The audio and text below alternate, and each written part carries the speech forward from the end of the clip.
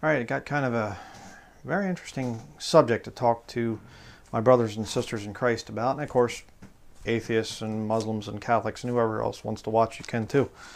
But a lot of you aren't going to get it because this is spiritual discernment stuff.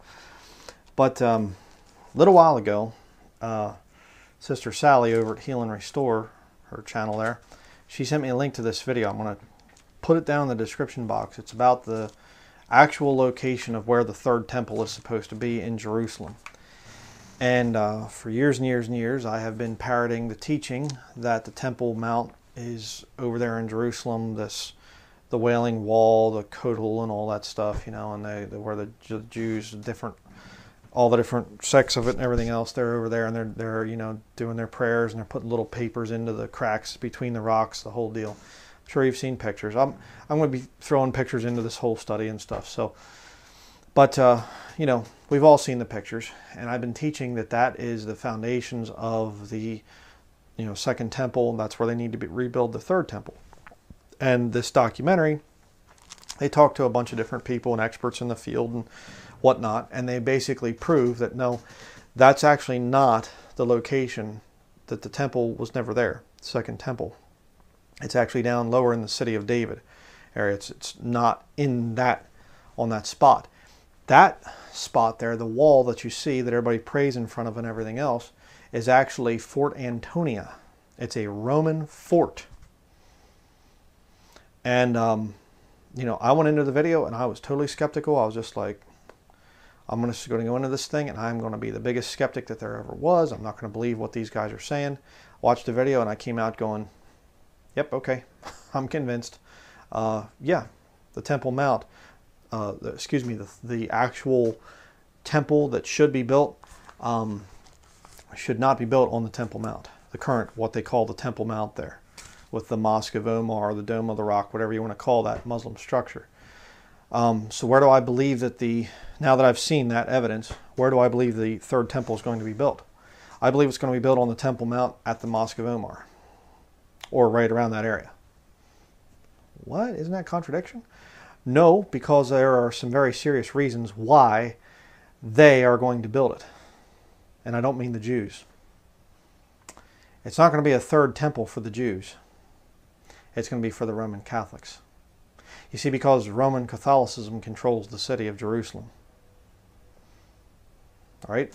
I'm going to offer some very interesting little insights, so to speak, in this study here, and I want your input.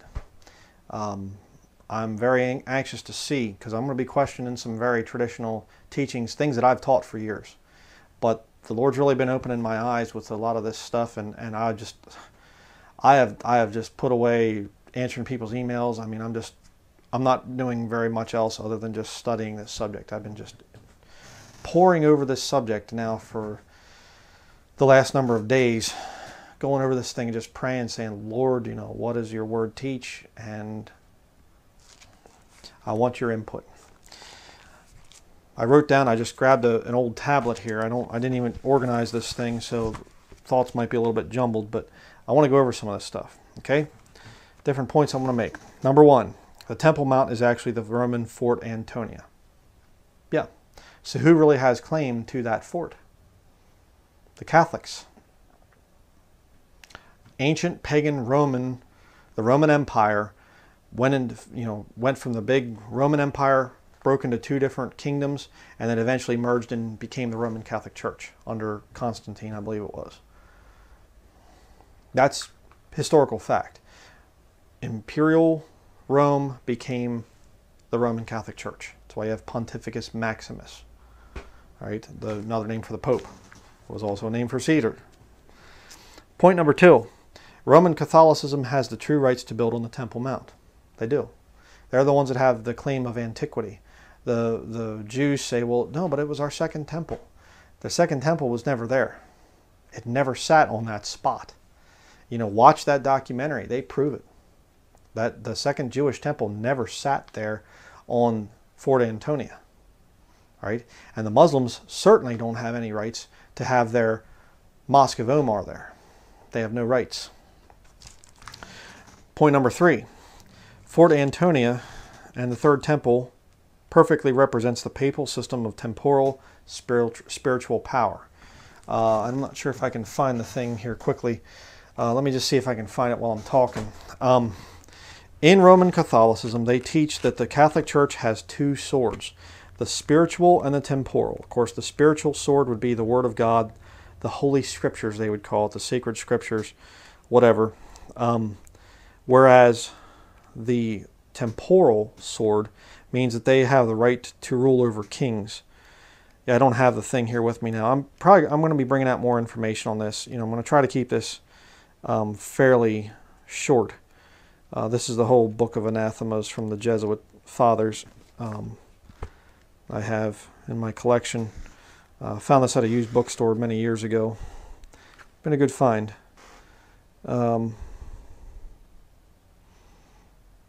It's talking about marriages there.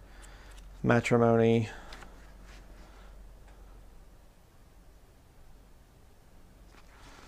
I'm just trying to see if I could find it here. I know that there's, here it is, Church teaches by Jesuit fathers. So I'm not making it up. People get, all excited and stuff and say I'm conspiratorial because I talk about Jesuits and things. Well, I have the sources to prove it, so whatever.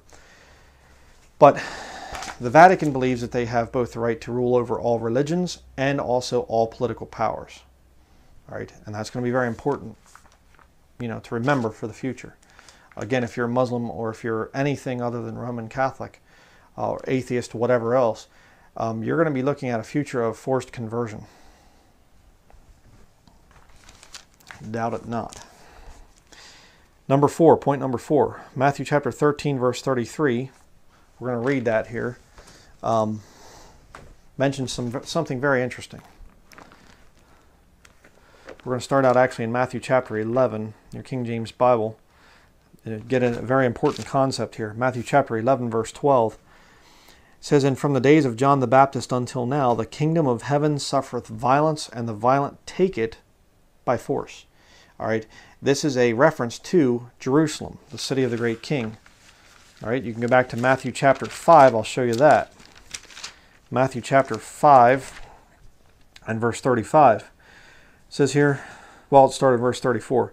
"But I say unto you, swear not at all, neither by heaven, for it is God's throne, nor by the earth, for it is his footstool, neither by Jerusalem, for it is the city of the great king."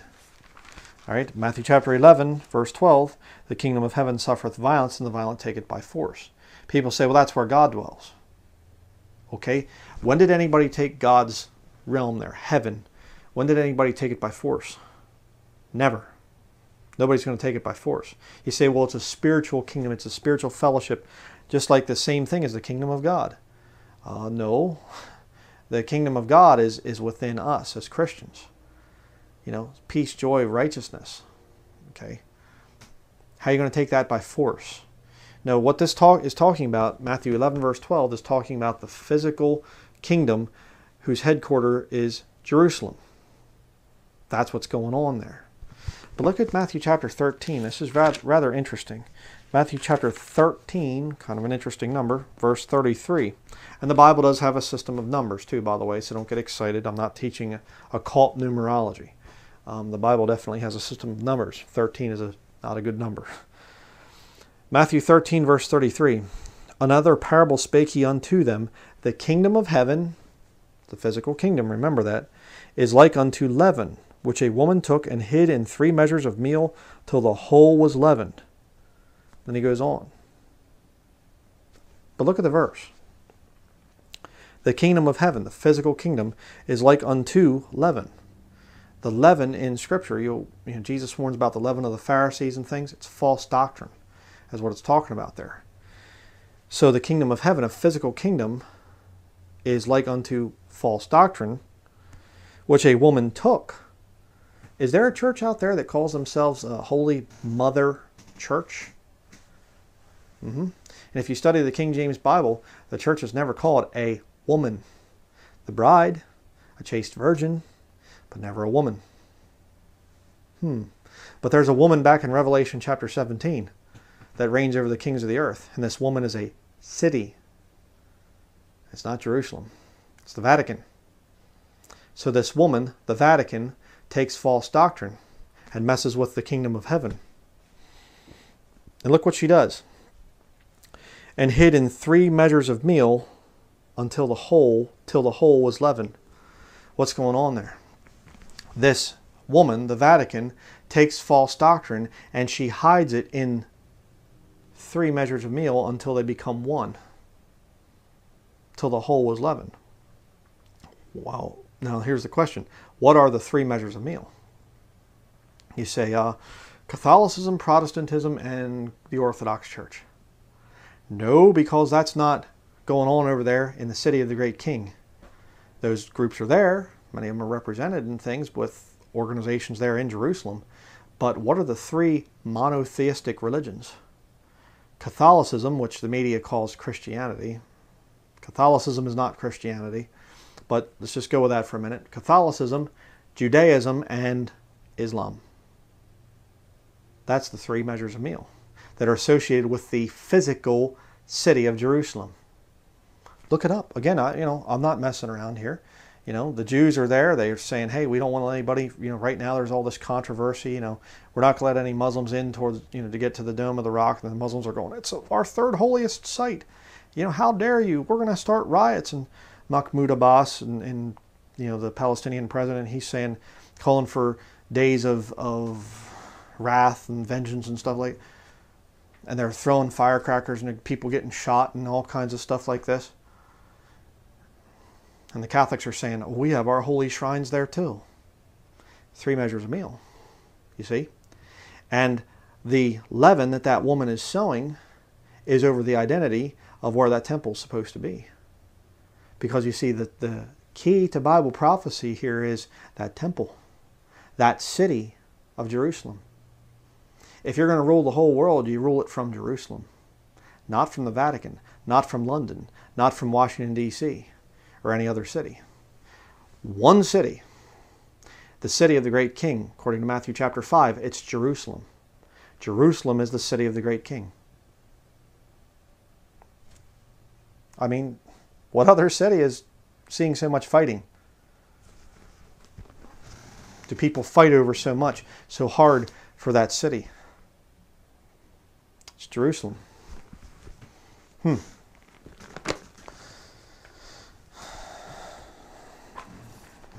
say, but you see, if we could just come to an agreement. The Catholics have their Church of the Holy Sepulchre, which is not very far away from this Temple Mount thing. And the Muslims, they have their Dome of the Rock. And if we could just put the 3rd Jewish temple someplace else, on the Temple Mount area, the Fort Antonia, in reality.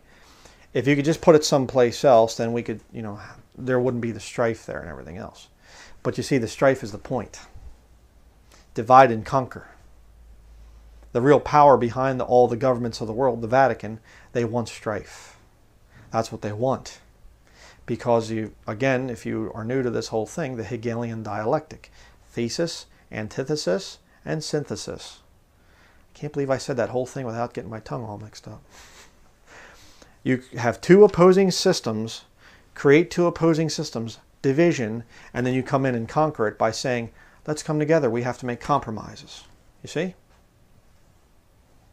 So people have been teaching, I don't want to get ahead of myself here, but people have been teaching that the Antichrist is going to come and he's going to bring peace to the Jews and the Muslims. He's going to bring them together and make the peace treaty, and the temple's going to get built and the whole deal and stuff, and then there's going to be, the temple's built and then the Antichrist can show up and all this stuff.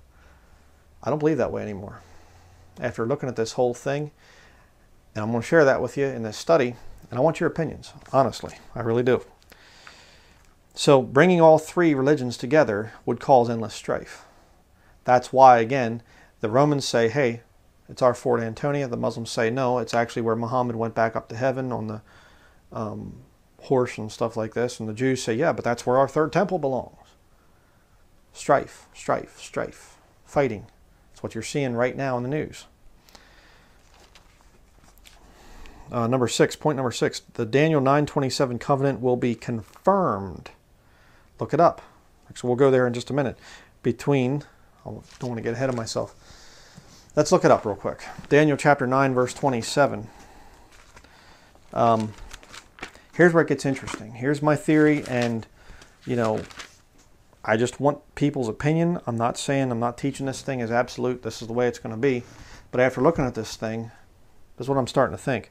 Daniel chapter 9, verse 27. And he shall confirm the covenant with many for 1 week. And in the midst of the week he shall cause the sacrifice and the oblation to cease. And for the overspreading of abominations he shall make it desolate, even until the consummation. And that determined shall be poured upon the desolate.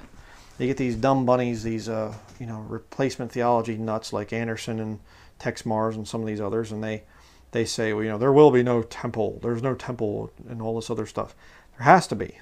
Bible prophecy said that there would be. The Antichrist is going to set himself up to be worshipped in that temple someday, that rebuilt temple. And he's going to cause the sacrifice and oblation to cease. That's why you have the Temple Institute today getting all the stuff ready, the red heifer and the investments and the huge big golden menorah and all this other stuff. They're getting ready. The Temple Institute, again, do a Google search and look, and you'll see the Temple Institute's like right beside the whole Fort Antonia thing, the Temple Mount, as it's falsely, called. They're getting ready to build this temple, but they have to build it on that, the footing of that Roman fortress. I'm going to explain why here as we continue. But notice it does not say he will sign the covenant. And yet that's what most people say. Again, I've said this stuff in the past because I've never really looked at it. I've parroted what I've been taught. But I'm starting to look at this thing and going, wait a second, this is not making sense to me. There were certain things that never made sense and just didn't line up, but I just never looked at it until now. The Lord's been revealing some stuff to me.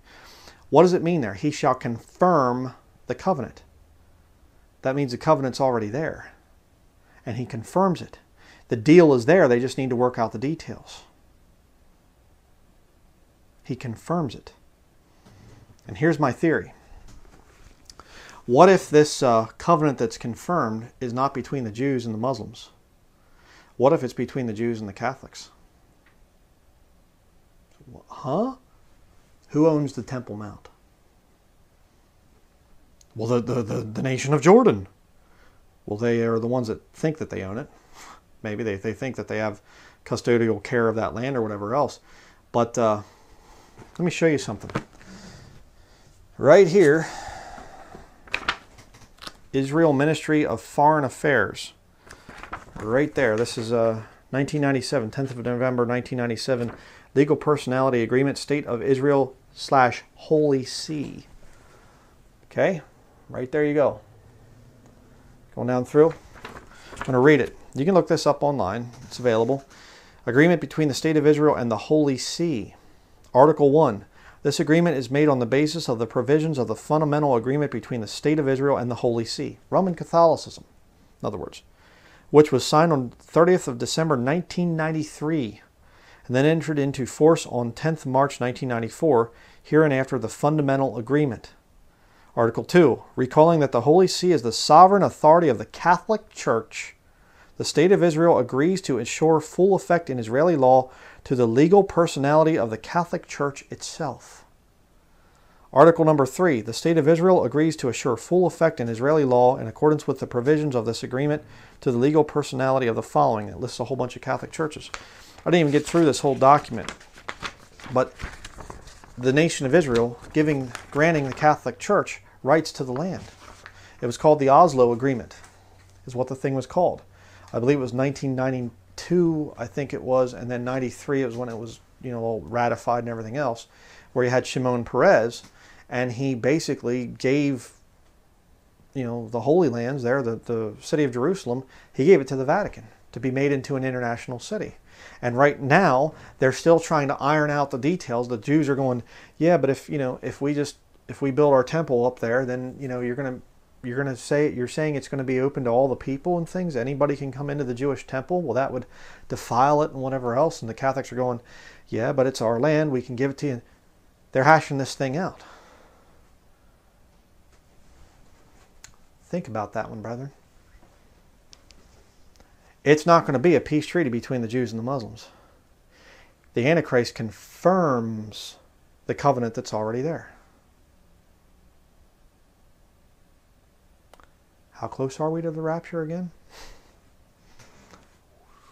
Whoa. And I'm going to tell you right now, I don't have all this stuff worked out. I'm just like bursting with this information. I'm just like, you know what? I need to get this video out. I need to get it on just out there, and I want your input to hey, brother, what about this? What about that? I mean, please answer something. Those of you that are saying, oh, I don't know about this. Where in the book of Daniel, where in the Bible does it say anything about Jews and Muslims signing an agreement? Show it to me. It's an assumption. Say, well, you know, Isaac and Ishmael and their descendants and stuff. Sure, sure. I understand that. But where does it say that they're signing a peace treaty? A covenant is confirmed. Daniel 9:27, that's what the Bible says.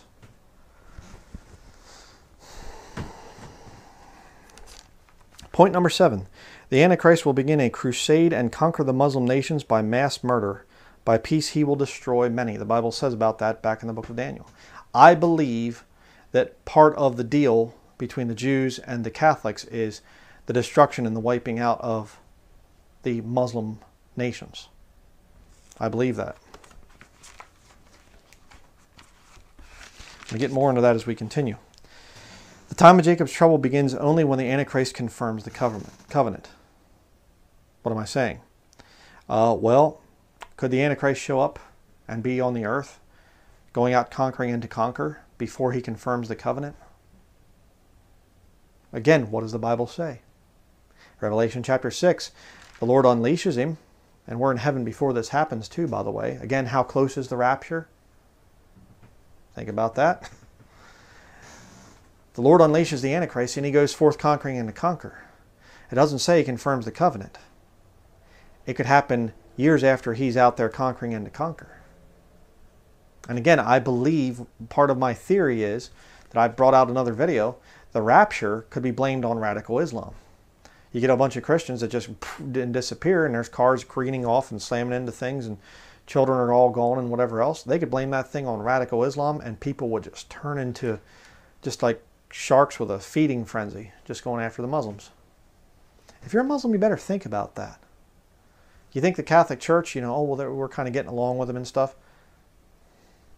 What do you think the whole integration thing is all about? The whole immigrant thing is just moving Muslims all over the place. They're setting you up for the kill. That's why. They're going to do things to Islam that's going to make Muslims angry. They're going to go out and start attacking people, and then the Catholic Church is just going to go and just flip. And I'm going to show you, it's in Roman Catholic writings, that this would eventually happen. A mass slaughter of all Muslims by a crowned and conquering king of Catholicism. I'm going to show you from their writings. Again, the Lord showed me this thing. You know, doing research, and just like the Lord put stuff into my mind. Hey, check this out, check that out. And I look it up and, whoa, it's confirming what I'm feeling. Let's continue. Number 9, point number 9. The Jews believe that their Messiah can't show up until the third temple is built. That's what they're saying. That's why the Jews are so excited to build this temple. And they're like, we want to build the temple, you know, and they want the Temple Mount. But that pesky old Muslim mosque is there, the Dome of the Rock. And, you know, it's like, we want to destroy that thing and all this stuff. And, you know, people say, well, there's plenty of room up there. They could build it someplace else. And there was this Google image thing, or Google Maps, or whatever. And Google Earth, I guess it was. And they, you know, showed the third temple kind of over to the side of the Dome of the Rock. And that might still happen. You know, it could still happen. But think about the divide and conquer thing if behind the scenes the Catholics destroy the Dome of the Rock. I'm going to show you some more interesting stuff on that too as we continue here. Really interesting stuff. But turn in your Bible to Zechariah chapter 6, verses 12 through 15. The Jews are teaching right now, and I'm a supporter of the Jews' right to be there in the land. I don't support a lot of the things that they are doing. I think that the Jews are very wicked. They reject Jesus Christ. My Jewish brothers and sisters in Christ out there, well, I love you very much. And I love the Jewish people. I'd like to see them get saved. But Jesus is your Messiah. And if you don't put your faith in him, you're going to die and go to hell and burn. Just as simple as that. So when I'm ripping on Israel, I'm not saying that I hate Jews and they have no right to the land. They have every right to the land because the Bible says so. Okay? But you need to understand, the Jews right now are wicked. They're in unbelief. Zechariah chapter 6, verses 12 through 15. Let's read that quick.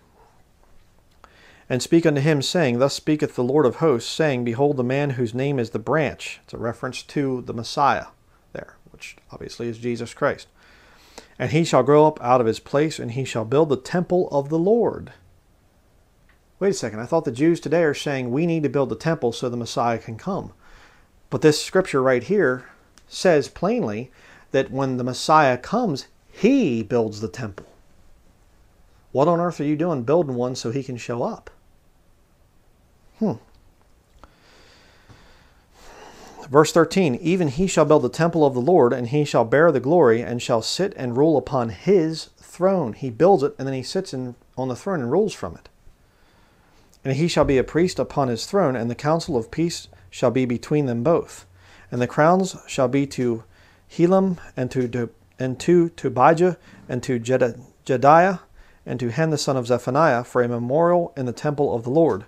And they that are far off shall come and build in the temple of the Lord, and ye shall know that the Lord of hosts hath sent me unto you, and this shall come to pass if ye will diligently obey the voice of the Lord your God. So the Lord is building, the Messiah there, he is building the temple, but there's also people coming and taking part in that construction process. But the whole point I'm trying to make is the Jews of today in Israel right now, the Temple Institute and all that stuff, I know they mean well, some of them, I think there's probably some papal Masonic connections there, in the higher up levels and things like that. Again, I don't hate them because of that, just as I don't hate Roman Catholic Jesuits or Knights Templar or Knights of the Equestrian Order or whatever. They can get saved, but if they don't want to get saved, then they're wicked. They're going to burn in hell. Same thing for the Jews. And this Temple Institute thing, well, we got to build the temple so our Messiah can come. You don't know Scripture. You don't know your own book, the Old Testament there. Okay? So, that's important to understand that. But, continuing here, let me go over some more of the points that I just quickly wrote down. Revelation chapter 13 makes it crystal clear that there will be only one religion allowed in the time of Jacob's trouble. The whole world worships the beast. So it's not this ecumenical thing. That is a smokescreen that the Catholic Church is creating. Again, the Ecumenical Council, Vatican II, all that stuff. Who created the ecumenical movement? Roman Catholicism. All right? It's right there. Roman Catholicism will be the one world religion, not a nice religion of all tolerance and everything else. I mean, again, how do you control the world when everybody gets to do their own thing? You can't. You need to have a totalitarian religion, a fascist religion, to control the entire world. It's going to be Roman Catholicism. And again, but we could coexist with Muslims. No, you can't. Some Muslims can they're wishy-washy enough that they could maybe get along with some Catholics. But the real ones, they know that they can't get along with Catholics. And Catholics can't get along with Muslims. And they both can't get along with the Jews.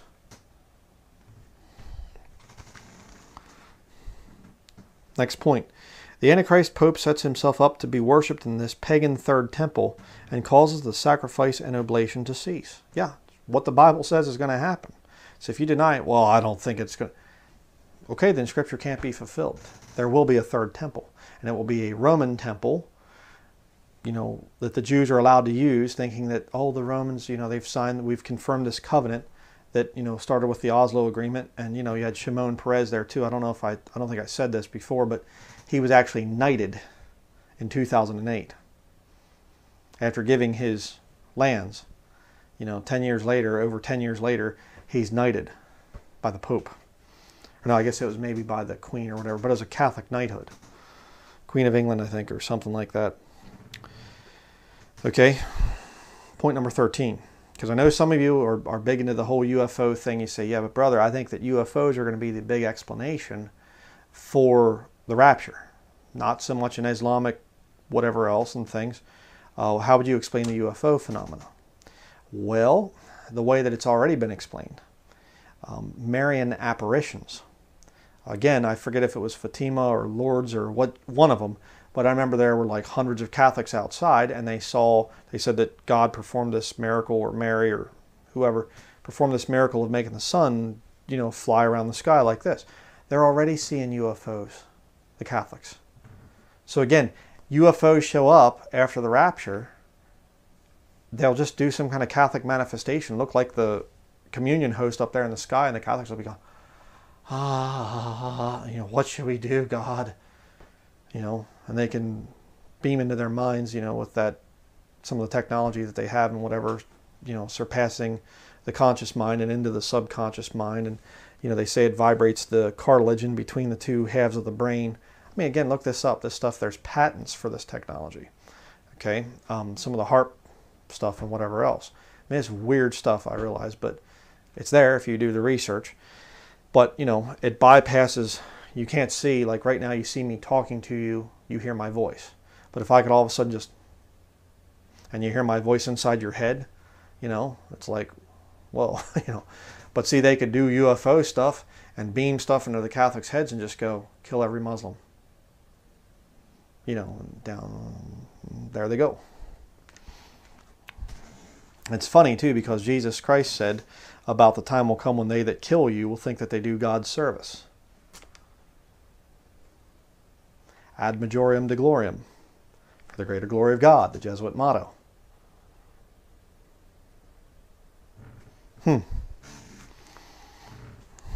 The Catholic slogan for the military, for God and country. They that kill you will think that they do God's service. What about Islam? Well, again, you can do the study. Islam comes from Roman Catholicism. And why? Well, you go into that whole thing. Again, the Catholics fighting with the Jews all the time. They created Islam to further fight with the Jews. Islam kind of got out of control, started kicking back to the Catholics, and so they've been doing the Crusades and all this other stuff. Yeah, it's about the Catholics and the Jews, not the Jews and the Muslims, you see. Number 14, the pre-time of Jacob's trouble catching away, also called the pre-trib rapture, will be blamed on Islam, and they will be slaughtered by angry Catholics. Again, I talked about that earlier. You get a bunch of Catholic children disappearing, which I believe the children under the age of accountability, those that are too young to understand, hey, I've sinned against a holy, righteous God. Those children, I believe, are going at the rapture. So you get a bunch of Catholic, women and stuff, and their babies are gone. Well, they blame it on Islam. Again, remember 9/11? And there was people were putting up signs, my tax dollars bought nukes, used them and stuff. That was just 3,000 people that were killed there on September 11th. What about when millions disappear and then there's ensuing deaths as a result of I shouldn't say millions disappear, a few 100,000 maybe. Christians disappear, and then there's the ensuing deaths that come as a result of the chaos after that.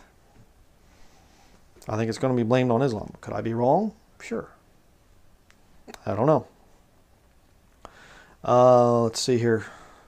Number 15, Jews and Muslims cannot sign a peace treaty because the Jews have nothing but their land to offer Palestine. Islam must go for the system to work. Again, think about this. This is something that's always kind of bothered me. Okay, we're going to have, the Antichrist is going to show up, and there's going to be the two-state plan, the two-state solution. They're talking about this thing in the news all the time. Jared Kushner, Trump's saying, I'm going to have my son-in-law work out this deal. That kid's too big of a sissy. I'm sorry. He just looks like he just got done playing video games whenever you see him walking through or whatever else, news conference. He's not going to do any kind of peace plan, whatever else. It's a smoke screen, people. Give me a break. There's not going to be this two-state plan. I mean, again, the Jews say, hey, we want the Temple Mount to build our temple. We need to get rid of the Mosque of Omar. We need to wipe that thing out. The Jews are putting up, metal detectors, and the Muslims are flipping out about it. How on earth are the Jews ever going to get to a point where they can say, hey, just sign here, and so we get to bulldoze your temple down? Or even if it falls down a natural disaster, we're going to build our Jewish third temple there. Could you sign there, please? The Muslims are going to go, oh, sure, yeah, that sounds good. They're going to want something in return. What do the Muslims want in return? right now? What do they want from the Jews? They want them off the land. They call it the illegal occupation of the nation of Israel. This is our land. This long land belongs to the Palestinians. I mean, what else does Israel, the nation of Israel, have to give to the Muslim nations? You say lots of money. The Muslim nations have plenty of money. They're doing fine. Israeli technology. They don't need the Israeli technology. They get a lot of the technology from Russia and China, these Islamic countries, Iran, and some of the others. They don't need anything from Israel. So how can you have a peace plan, a peace treaty, a two-state solution where both Jews and Muslims are going to sign their name to it? It's not going to happen. The covenant that's confirmed is between the Jews and Catholicism. It's the Catholics' fort. And the Jews, what's the little carrot that the Catholics dangle in front of the eyes of the Jews? How about we'll wipe out all the Muslim nations? And the Jews are sitting there going, okay, I'll have to think about this. Okay. Number 16. Point number 16. The Jews building on the Catholic Fort Antonia site will be another denial of Jesus' words in Matthew 24, verses 1 and 2. Just in case you aren't aware of the scriptures here. And this was the big sell for me when I watched that documentary about where's the actual temple located. Matthew 24, verses 1 and 2. And Jesus went out and departed from the temple, and his disciples came to him for to show him the buildings of the temple. And Jesus said unto them, See ye not all these things? Verily I say unto you, there shall not be left here one stone upon another that shall not be thrown down. Wait a second. Is the Temple Mount really the site of the temple? There's a big wall there. Well, if that's the real site, then Jesus was a liar. Again, think about the Jews that are wicked, that want nothing to do with Jesus Christ. By building on the Temple Mount, Fort Antonia there, they are literally saying that Jesus Christ lied in Matthew chapter 24, verse 2. He said that there's not going to be left here one stone upon another, but the wall's still there. And they conclusively prove in that documentary that the actual temple down in the city of David, there was not a single stone left upon another. But Fort Antonia, where the Romans soldiers came from, rearming and everything else there that was still there, when Titus sacked Jerusalem, Fort Antonia was left standing. Maybe sustained a little bit of damage in some of the fighting, but the whole point is the fort's still there. The Roman fort. That's not the Temple Mount. But you get Jews that are wicked and that hate Jesus Christ, and there's some real wicked ones too, by the way. I've seen some of the stuff these rabbis put out. There's some that hate Jesus Christ with a passion. By them saying this is the Temple Mount and teaching people that, it's another way for them to blaspheme Jesus Christ. And say, oh, Jesus was wrong. He didn't know what he was talking about. He tried to prophesy that there wouldn't be another one stone left upon another. Well, he's a liar. Why? We have the whole Western Wall to prove that Jesus lied. Yep. Number 17. The Jews proclaimed that they had no king but Caesar in John chapter 19, verse 15. Look it up. Is that going to be true in the future? The Jewish leaders, I should say it that way. They said that. We have no king but Caesar. And you see Rabbi, I think it's Arthur Schneier or something down in New York City, and he accepted a papal knighthood a number of years ago. Holocaust survivor. And he's accepting a papal knighthood. Why? Has no king but Caesar. Rome. Caesar is now the Pope. Number 18. The Oslo Accord signed between Shimon Peres and the Vatican in 1993 gave Jerusalem to the Vatican. Absolutely true. Again, the numbers I think were like 60% of Jerusalem is now Vatican real estate. And some say even higher than that now. All right. Again, Shimon Peres was knighted by the Pope in 2008. Another point here, restoration of the Dome of the Rock was carried out, and this is very interesting, in 1992 by a Northern Ireland company named Mivan. The company is now owned by a Northern Irish Roman Catholic named Brian McConville, the MJM Group. Okay, again, you can do the research. He was on some morning program, and the guy asked him, "Are you a man of faith or religious at all?" And he said, "Well, yeah, I'm a Roman Catholic." This Brian McConville guy. Why would a Northern Irish company be the one who does the renovations on the Dome of the Rock? The company's now owned by Roman Catholics. I couldn't tell if this Mivan thing there, the guy that was originally the founder of that, I couldn't tell if he was Roman Catholic or not. Couldn't find out the information on that. But again, who's in control of the Dome of the Rock? You say the Muslims. Okay, why are they going to Northern Ireland for a construction company to work on the Dome of the Rock? Doesn't make any sense. I mean, think about that. Think about something else. The whole trade towers thing, the 9/11 deal. There were stories of people saying that there was maintenance being done on the towers in the weeks prior to the towers being brought down. And they were brought down by explosives. It was not because the airplanes hitting them and then they fell at free fall, nearly free fall speed down. It was explosives. I mean, give me a break. But what was going on there? Again, you can do the study into this whole thing. Can't think of the guy's name right now. He was actually a Jewish guy. Silverstein something, can't think of his name, first name, but he was the one that took over the lease or whatever of the trade towers, and the trade towers had asbestos in them and a whole bunch of other stuff. It was going to cost a lot of money to restore those two towers, and so the Larry Silverstein, I think his name was, he came out and he took out this huge big insurance policy just prior, I think it might have been weeks or months or something prior to what happened on 9/11. So the two towers, when they come down and everything, now all the firefighters are dying of all kinds of lung conditions and everything, breathing in all that insulation, toxic insulation. Again, if asbestos is a really toxic thing. I mean, you could breathe it in, it will actually eat away some of the cartilage back in your nose. It's nasty stuff. And the firefighters, poor guys up in New York, or down in New York, they breathe that stuff in, and they're dying just like flies right now. Very sad for them. But the towers are brought down, and Silverstein comes away very rich. Big insurance policy. What would happen if they're going to plan the same thing with the Dome of the Rock? You get basically an Irish Roman Catholic construction company that's fixing the Dome of the Rock up. Get up in there and just kind of rig some thermite or some C4 or whatever else at the right moment.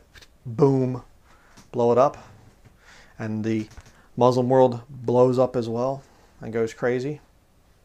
Rapture happens in the midst of all that. Again, gets blamed on Islam. Apparitions of Mary show up in the sky. Could be some pretty crazy times, I mean, you read the book of Revelation, you're going like, man, it seems so different from the world we currently live in. Yeah, but you throw these events in there, and I mean, there's even talk of Mecca and Medina, they could blow them things up too. Imagine the Islamic world. They'd go crazy. They'd go nuts, trying to kill all the infidels and everything else. And see, again, back centuries ago with the Crusades, you had, here comes Mr. Muslim with his saber. Here comes Mr. Catholic Crusader with his sword. It's man against man. Strongest survive, But what do we have now? High-tech weaponry controlled by the Catholics. Much, much greater power militarily, higher technology. They can go into countries and just obliterate the people, just wipe them out, and never set foot in that country. Things have changed a bit. The Catholic Crusades that have been going on in the Middle East over there since the whole 9/11 thing, a lot of Arabic people have died as a result. Many Muslims have died. I'm no fan of Islam. Don't get me wrong. I'm definitely not a fan of Islam. But these wars that have been going on over there, there's a lot of innocent people that have been killed as a result of those wars. And it's just the beginning. But let's continue. I saw years ago, another point here, I saw this thing, there was this black ops soldier, and he was like, you know, in this, all this, you know, raised in the deep underground military bases, the DUMBs, they actually call it that. And he said that there are only two factions in the world: Zionist Jews and fascist Catholics. I think he's right. I really think he's right. And some of the Jews are kind of, you know, they're not really under the control of the Vatican and stuff, but most are. You get Catholic knighthoods and whatever else. And it's this kind of warring faction. And the Jews are saying, well, we got this stuff to work out, and we got that stuff to work out. And the Catholics are going, oh, okay, well, we can give you that. We'll concede to this, and we'll allow that and whatever else. But we want this. Well, no. They're going back and forth. They're ironing out the covenant as we speak. And when the Antichrist comes, he's going to confirm that covenant. And what does he do when he comes back? He goes out conquering and to conquer. Again, could that be the thing that confirms the covenant? Where the Jews go, okay, yeah, good. You gave us your word that you'd wipe out all these Muslim nations. If you're a Muslim, you better get saved soon, please. Point number 22. Catholic mystics have been predicting a French king will restore Catholicism and destroy Islam before bringing in world peace. Okay? Let me just go over that real quickly here. I have a thing here. This is a Catholic website, and talking about the great monarch here. Again, this thing of this French monarch, and I don't know, some of these guys are just, Catholic mystics are just kind of shooting out into the future. The Holy Spirit's not teaching them this stuff. It's devils and things. But they're also kind of telegraphing what their plans are eventually going to be. Again, very interesting. Hippolytus, 235 AD, says the great French monarch who shall subject all the East shall come around the end of the world. That predates Islam. Okay? This is before Islam even existed. But Hippolytus is saying he's going to subdue this French monarch that eventually comes, is going to subdue all the East. And is basically going to rule the world. And it's interesting that we have a Jesuit-trained president right now in France, Emmanuel Macron. And Old Testament prophecies about the coming Messiah, his name would be Emmanuel. Is it Macron? I have no idea. He's obviously not taking much of a stand against Islam right now. But, could that change eventually? Yeah. Could it be another man? Yeah. Does it have to be somebody from France? Well, I don't know. These are Catholic mystics saying this thing, so I don't put a lot of stock in the thing if it has to be some guy from France.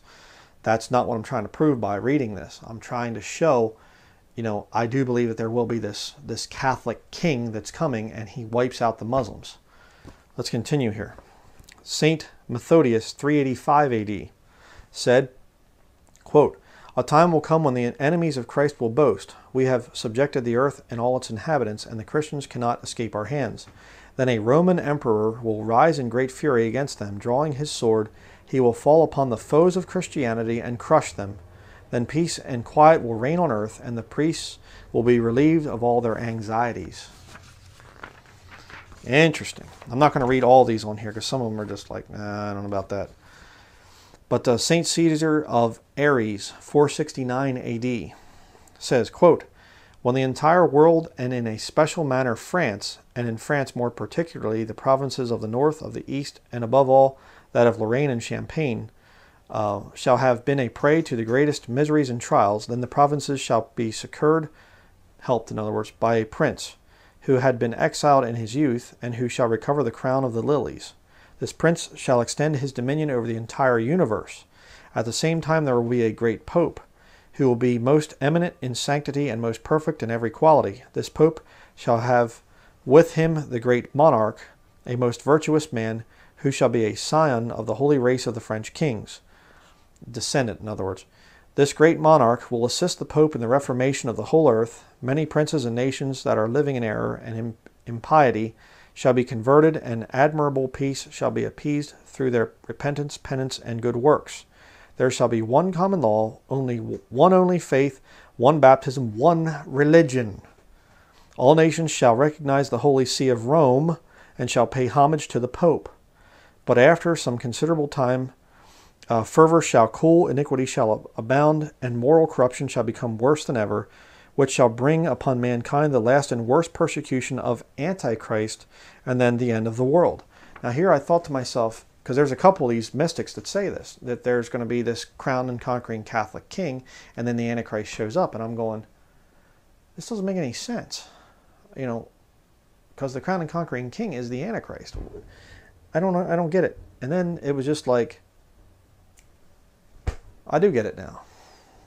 You know what they're trying to say by that? These mystics? And there's a couple, like I said, that say that. You're going to see it again here in just a little bit. What we as Christians call the Antichrist, they call their crowned and conquering king. And when Jesus comes back at the second time, the second coming, after the Antichrist and false prophet are there ruling and reigning and things for that time period, the 7-year time of Jacob's trouble, Jesus comes back at the end of it. We say Jesus has come again. The Catholics are saying that that's the Antichrist. They're calling Jesus Christ the Antichrist, the son of perdition. You'll see that later on. A little bit blasphemous, huh?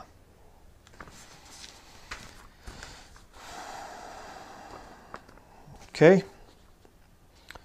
Werden die Otante, 1300 AD. The great monarch and the great pope will precede Antichrist. See it there again. They're saying that the what we call the Antichrist is going to come, you know, and he'll be there, and then what we call Jesus Christ, they're calling the Antichrist. Just total satanic, just horrible stuff. The nations will be in wars for 4 years, and a great part of the world will be destroyed. All the sects will vanish. The capital of the world will fall. The Pope will go over the sea carrying the sign of redemption on his forehead. Sign of redemption on his forehead? You know, the Bible, Revelation chapter 20, talks about the mark of the beast being upon the forehead.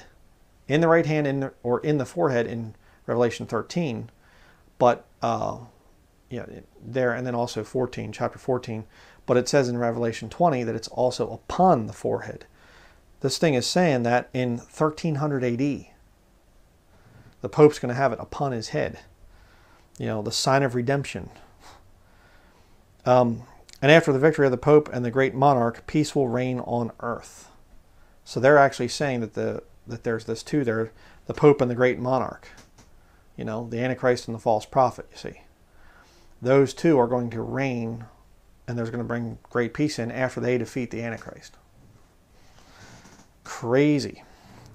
David Pareus, I'm not sure how you say that, 1622 AD, says here, quote, the great monarch will be of French descent, large foreheaded, large dark eyes, light brown hair, and an eagle nose. He will crush the enemies of the Pope and will conquer the East. Same thing basically as Hippolytus said back in, you know, like the 3rd century. Next we have Holshouser, 1658 AD.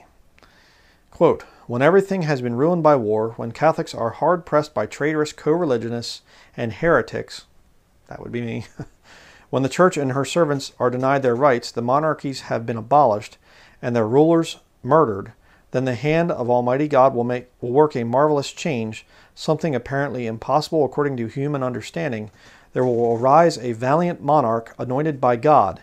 He will be a Catholic, a descendant of Louis the IX, yet a descendant of an ancient imperial German family born in exile. He will rule supreme in temporal matters. You know, there you see the temporal thing again.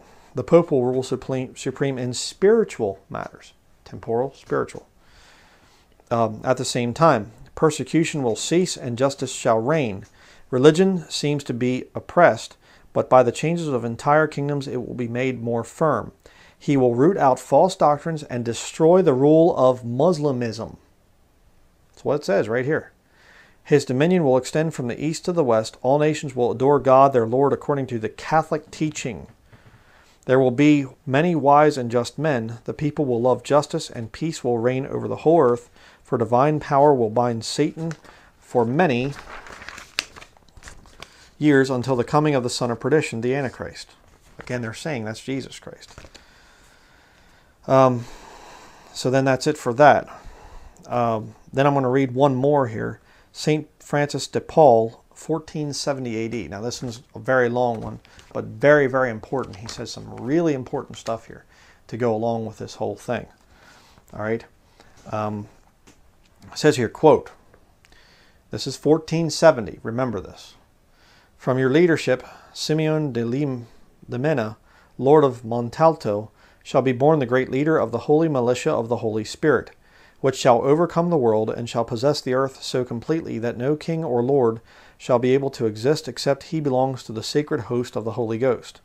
These devout men shall wear on their breasts and much more within their hearts the sign of the living God, namely the cross. Look at some of the Roman Catholic orders and things. The Knights of the Equestrian Order, the Knights Templar, the Knights Malta, the Knights of Malta. You know, Sovereign Military Order of the Knights Malta, you know. Crazy. Continuing here.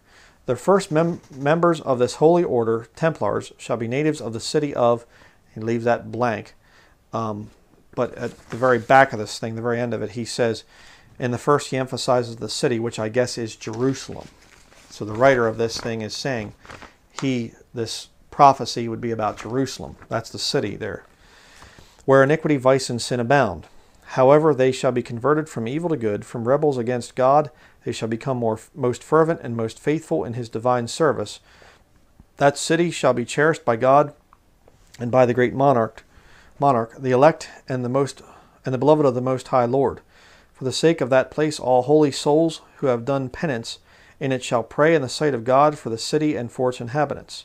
When the time shall come of the immense and most right justice of the Holy Spirit, his divine majesty wills that such city become converted to God and that many of its citizens follow the great prince of the holy army. The first person that will openly wear the sign of the living God shall belong to that city, because he will through a letter be commanded by a holy hermit to have it impressed in his heart and to wear it externally on his breast. Again, the Knights of the Equestrian Order, they're wearing these crosses, the Jerusalem cross. The Templars, all these Catholics are wearing these crosses. And they're all talking about taking over the city. Again, the covenant, the treaty whereby Israel is giving their lands to the Vatican. It's already happening. You see? It's already happening. And the Jews, you know, they're going to have to sign, if they sign this covenant and things, and they confirm, you know, this, they go along with this, there has to be a real big price that the Catholics are going to have to pay, a real big wager, you know, so to speak. And I believe firmly that's going to be the destruction of the Islamic nations, just totally wiping out the Muslims. I think that's what it's going to be, a major, massive crusade.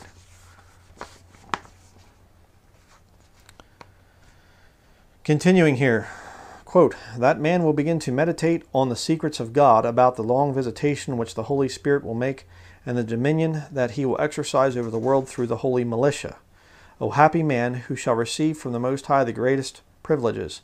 He will interpret the hidden secrets of the Holy Ghost, and he shall often excite the admiration of men by his revealed knowledge of the internal secrets of their hearts.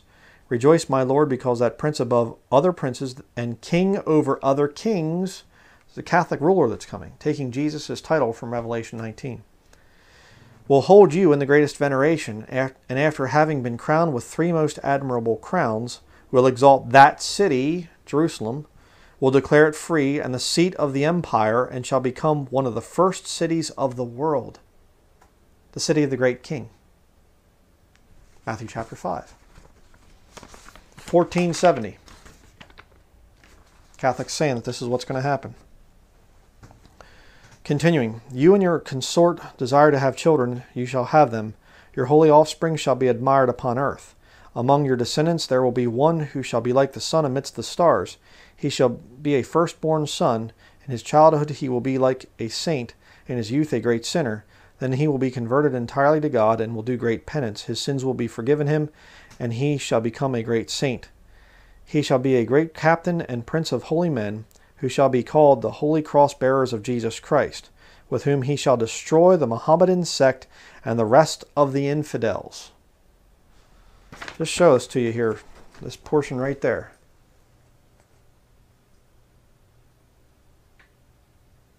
Okay?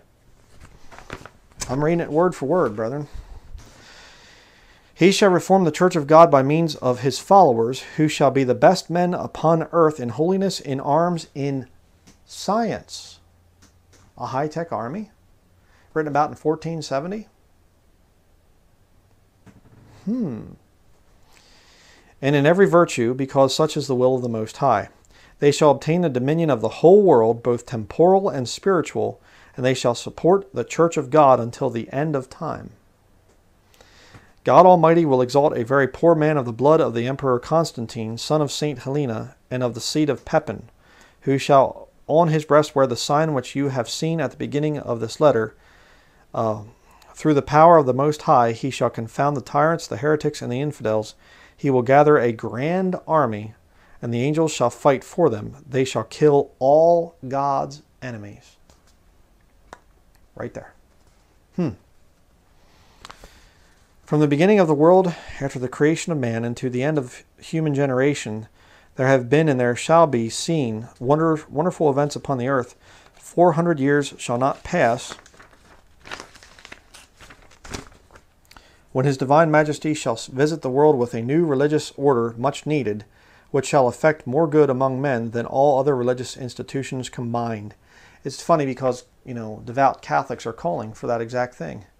We need a new religious order. We need a new, we can't go back pre-Vatican II, but we want something new. That we need this great new Catholic Church. Continuing here, this religious order shall be the last and the best in the church. It shall proceed with arms. Again, back in the book of Daniel. He comes in peaceably and obtains the kingdom by flatteries, the Antichrist. And he goes out, and by peace he'll destroy many.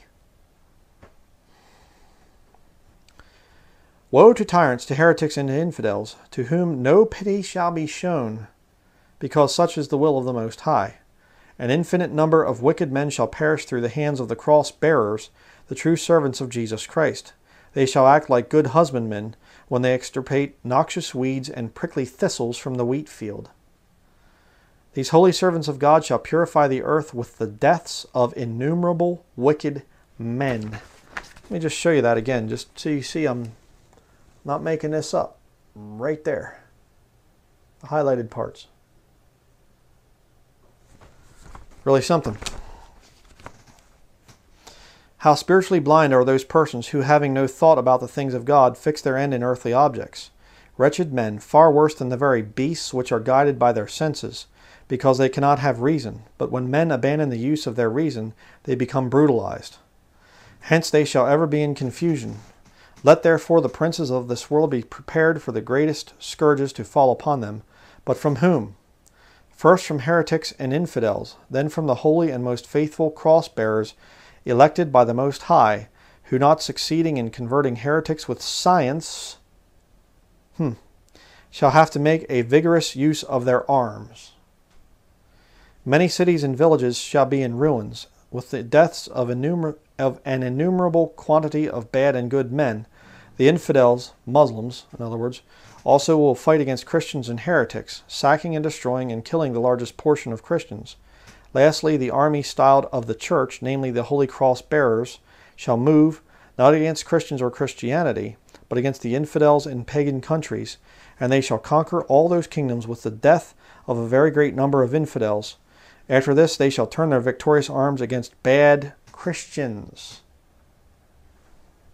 I don't think I'm going to be here for this, but the point is, and shall destroy all the rebels against Jesus Christ. These holy cross bearers shall reign and dominate totally over the world until the end of time. The founder of these men, holy men, shall, my Lord, be one of your posterity. But when shall this take place? When crosses with the stigmas shall be seen, when the crucifix shall be carried as the standard. The time is coming when His Divine Majesty will visit the world with a new religious order of holy cross bearers, who will carry a crucifix or the image of our crucified Lord, lifted up upon the principal standard in view of all. This standard will be admired by all good Catholics, but at the beginning it will be derided by bad Christians and by infidels. Interesting, because you have this group, Britain First, and they go through Muslim areas and things like this, and they're carrying these big crosses.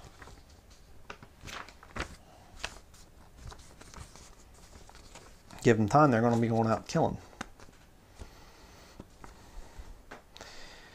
The sneers shall, in other words, the Muslims and heretics like me, when we look at that and go, brother, you know. The sneers shall, however, be changed into mourning when they shall witness the wonderful victories achieved through it. Many wicked men and obstinate rebels against God shall perish. Their souls will be plunged into hell. This punishment shall fall upon all those transgressors of the divine commandments, who with new and false doctrines will attempt to corrupt mankind and turn men against the ministers of God's worship.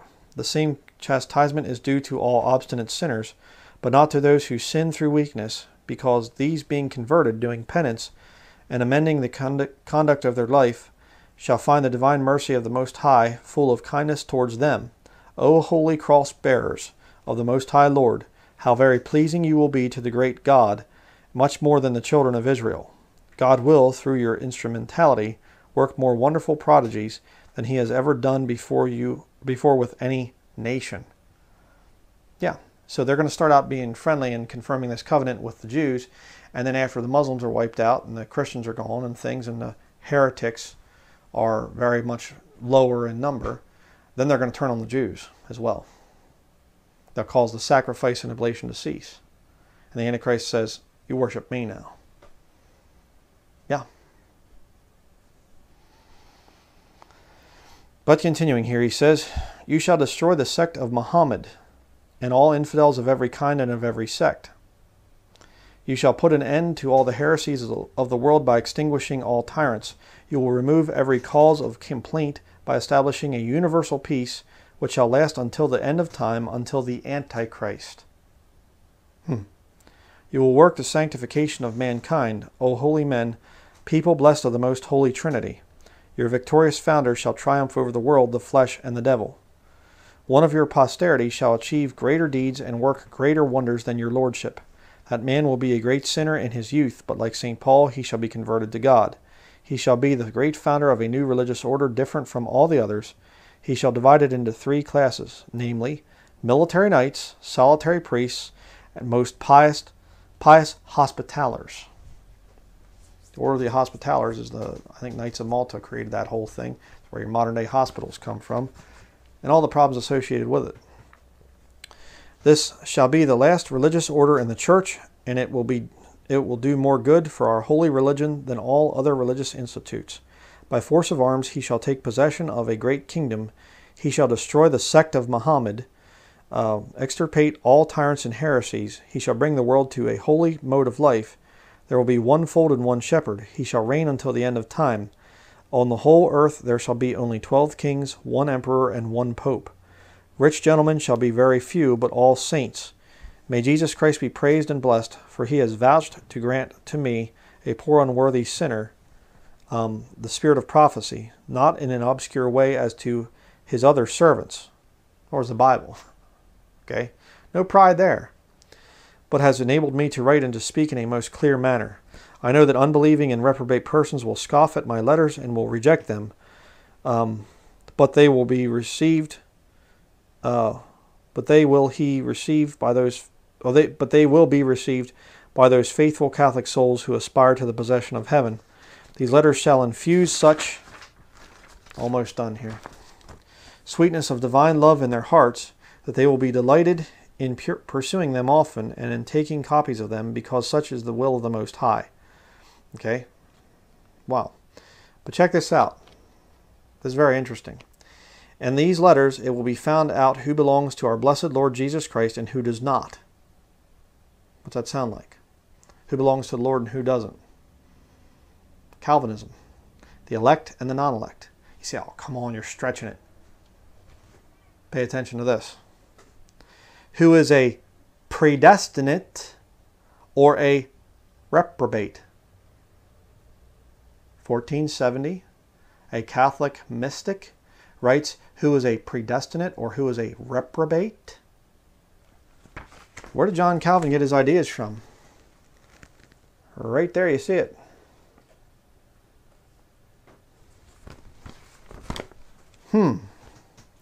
Much better will this be known through the holy sign of the living God. He shall be a saint of God who will take it, love it, and wear it. Interesting. Very, very, very telling.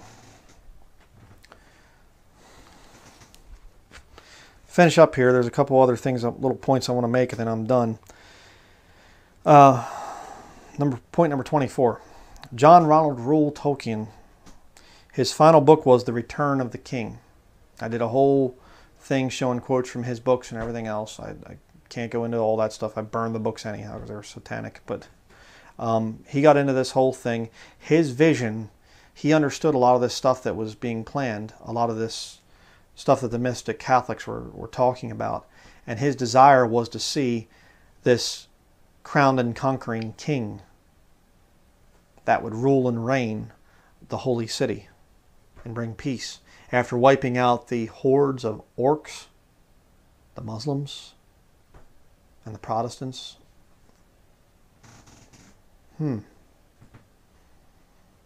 That's exactly what they're trying to depict. All the different types of Catholics and things, and some of the, separated brethren among the Protestants that come back under the authority of Rome. And when the time's right, now we're going to go in there and we're going to wipe out all those Muslims and any other heretics that stand in our way. And they're going to do it as part of that covenant to the Jews. I firmly believe that. In exchange for the Jews, they get the temple there on Fort Antonia, but the Catholics have the rights to it. Don't make a deal with Satan to the Jews, I'm saying. Satan being the Catholic Church. But another little interesting piece of information here. Did you know that John Ronald Reuel Tolkien, I said this in another one of my videos, did you know that he was on a translation team behind the Jerusalem Bible? He translated part of that work. The Jerusalem Bible that has on the front cover the cross of the Knights of the Equestrian Order. How about that? So, and I just have here, the Knights of the Equestrian Order is headquartered in the Church of the Holy Sepulchre. That's actually not true. The headquarters is in Rome, but they are there in the Church of the Holy Sepulchre in Jerusalem, right near the Temple Mount. They are supposed to, if you're a Knight of the Equestrian Order, you are supposed to take a pilgrimage to Jerusalem at some point in time. And you'll see these, they have the insignia of the Jerusalem cross on their arm, here kind of on their upper arm like this. And you'll see some, they'll have a seashell with the Jerusalem cross in the middle of the seashell. That means that they have taken the pilgrimage to Jerusalem. I mean, there's some real deep stuff going on here. And, but, I just wanted to put this thing out there, and I know this is a pretty deep type of a thing, but I just want to get people's responses to this. For me, the thing that really sells me on this whole idea is, number one, watching that documentary, there is no possible way that the Second Temple was built up there on the current, what they call Temple Mount. Jesus did not lie. He said there wouldn't be one stone upon another. They'd all be thrown down. That western wall is not part of the Temple Mount. It's Fort Antonia, a Roman fort. That's why the Romans have the ability to say, hey, we're going to say what goes on that Temple Mount. But see, they stand back in the shadows, and they're the synthesis, you see. And so they have the thesis, the Jews, the antithesis, the Muslims, they're the synthesis. They come in, they say, we're just going to eliminate that. The Muslims. I firmly believe that. Again, they've already been doing this thing. Don't tell me, oh, come on, Brother Brian, you're just stretching things. What do you think the Crusades have been about since 2001? The crusade against Iraq, the crusade against Afghanistan, against all these other countries, these Islamic countries, Syria and stuff like this, bombing Lebanon and everything else. They've already killed hundreds of thousands, probably millions of Islamic people. But they haven't kicked in their real plan yet. The real death and destruction is yet to come.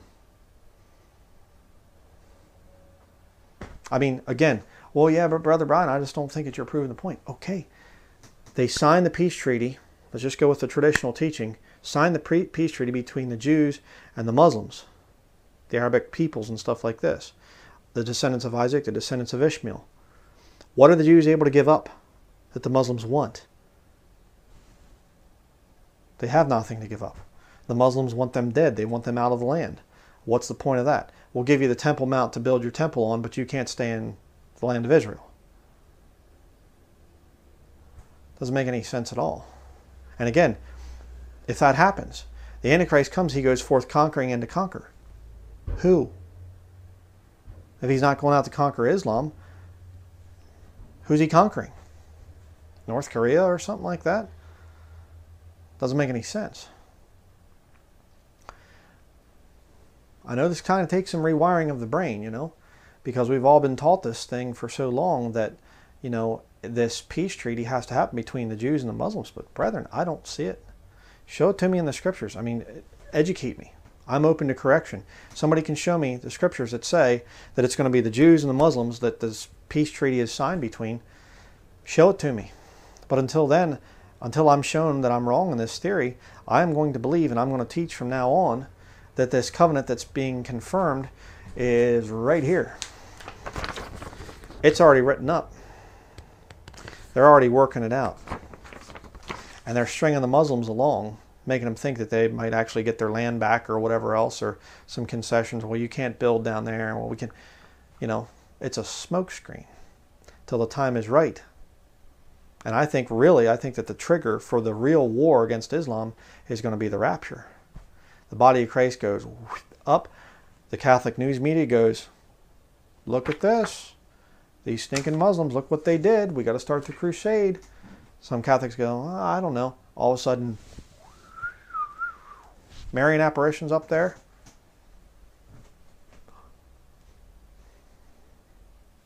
Some world leader shows up. Hey, I think we need to really fight against Islam now. They go out and they start slaughtering the Muslims. Or else they blow up the Dome of the Rock. They blow up Mecca and Medina. And they say to the Muslims, the white men did it. Those Catholics did it. You think the Catholic Church is going to protect the lower down Catholics? You're crazy. They could care less. It's all political maneuvering and political scheming and things like that. If they have to lose, you know, 20 million Catholics, well, yeah, whatever. They don't care. Again, if you're Roman Catholic, you need to think about that. The hierarchy does not care. You know? So, that's going to be it for this video. A lot of stuff to get out there, but let me know what you think.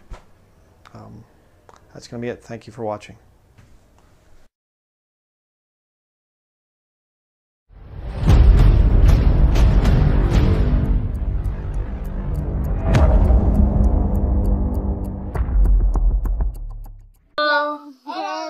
Shalom. How are you? Sunday, Monday, happy days. Tuesday, Wednesday, happy days. Thursday, Friday, happy days. Saturday, the Sabbath day. There's so much you can't do. These are the Sabbath hours. Oh, Sabbath day. Satan wants them to be sad. Oh, Sabbath day. Goodbye, gray sky. Hello, blue. The Sabbath day is made for you. Day of rest, fellowship too. So much joy for you to choose. The Sabbath days are yours and mine. Oh, happy day. The Sabbath days are yours and mine. Oh, happy day. The Sabbath days are yours and mine. Sabbath days are yours and mine. Happy days.